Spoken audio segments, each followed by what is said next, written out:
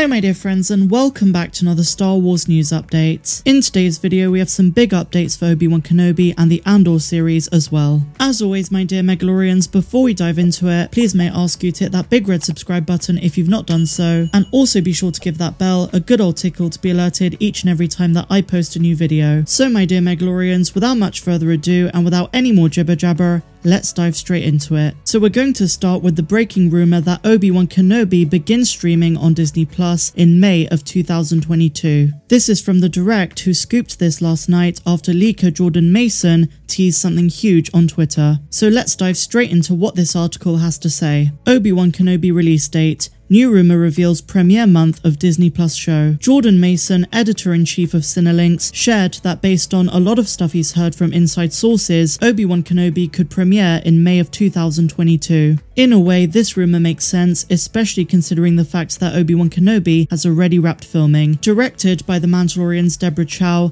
the upcoming Star Wars series is going to showcase the return of Ewan McGregor and Hayden Christensen. So that's the article guys, let's talk about it. Now obviously, as I spoke about in a recent video, there's an upcoming strike which just got the green light, but that's not going to affect the Kenobi series and other shows that have wrapped filming. But on the subject of the release date itself, the month of May makes a lot of sense now that the show is in post-production. I also want to point out that Star Wars Day May the 4th falls on a Wednesday, which is just too perfect an opportunity to miss. As you guys know, Disney Plus changed their release schedule from Fridays to Wednesdays, which was a bit of a controversial decision, but it is what it is. So we could get the most incredible Star Wars Day of 2022 on May the 4th with a potential premiere of Obi-Wan Kenobi. Now evidently within the fandom we're all ecstatic and we can't wait for the series, but I don't think people realise just how big this show is going to be. I've already seen some film journalists and entertainment outlets predict the Obi-Wan Kenobi series to be the most anticipated TV show of our generation. Now I realise that's a massive statement, but we're talking about Obi-Wan Kenobi, one of, if not the most iconic legacy character in the entire franchise,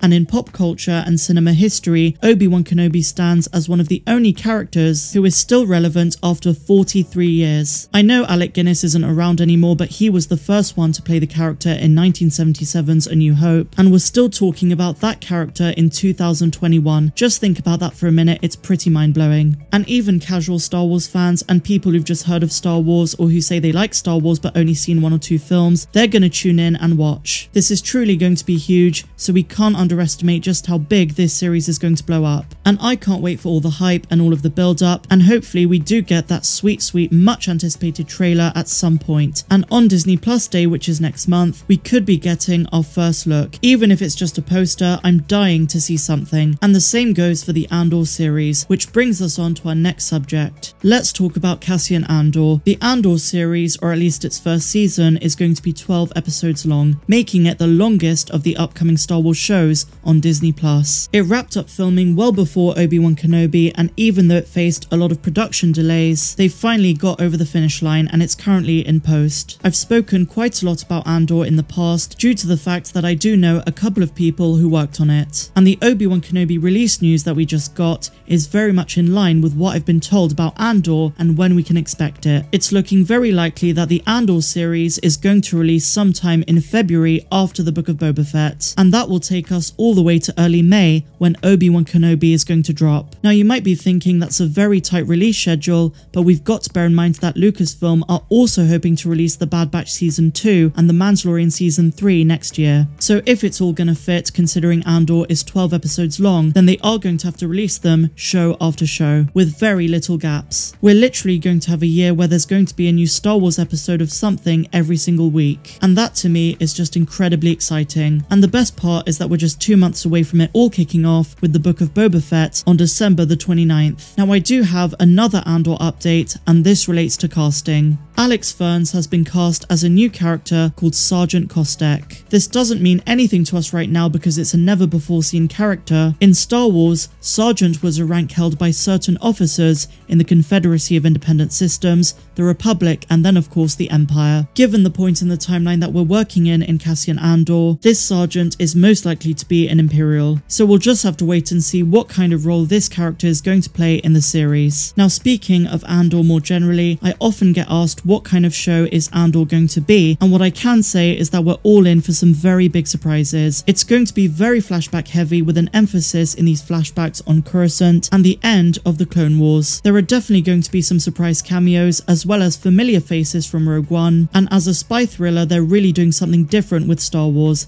It's not going to be the same as Rogue One, as a lot of people think, and generally it's not going to be what you expect from a Rebels-oriented show. I've said this in the past, but we really should not sleep on Andor. It's going to have a lot of exciting tie-ins, and even though we know how Cassian's story ends later on in Rogue One, his adventures and importance to the Rebels story before his death are going to be fascinating. I don't know too much about the plot, but I have heard of some very exciting cameos, and what I can tell you is that Lucasfilm are doing something very different with this series. It's not going to go the way you think. So in summary, 2022 is going to be quite a year for Star Wars, maybe the best one on record. I know some people don't like it when I call it the golden age of Star Wars, so at the suggestion of one of my channel members, I'm going to call it the Beskar age of Star Wars.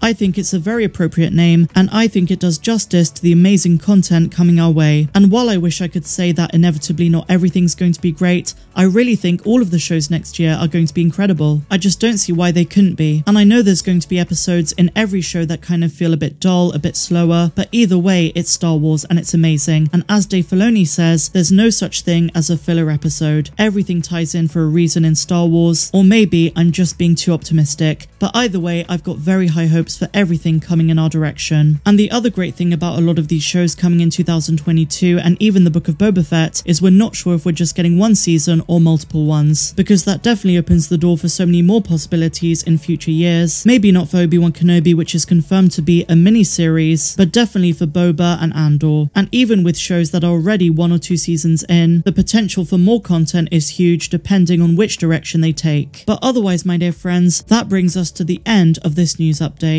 If you guys enjoyed it, please be sure to give me a big fat thumbs up, subscribe to the channel if you're brand new, and a huge welcome if you are, and also if you're feeling generous, please consider becoming a patron. The link is down there in the description, and you get exclusive access to videos that are not found here on YouTube. May the force be with you. I'm Star Wars Meg, wishing you a phenomenal rest of the day, no matter where you dwell in the galaxy.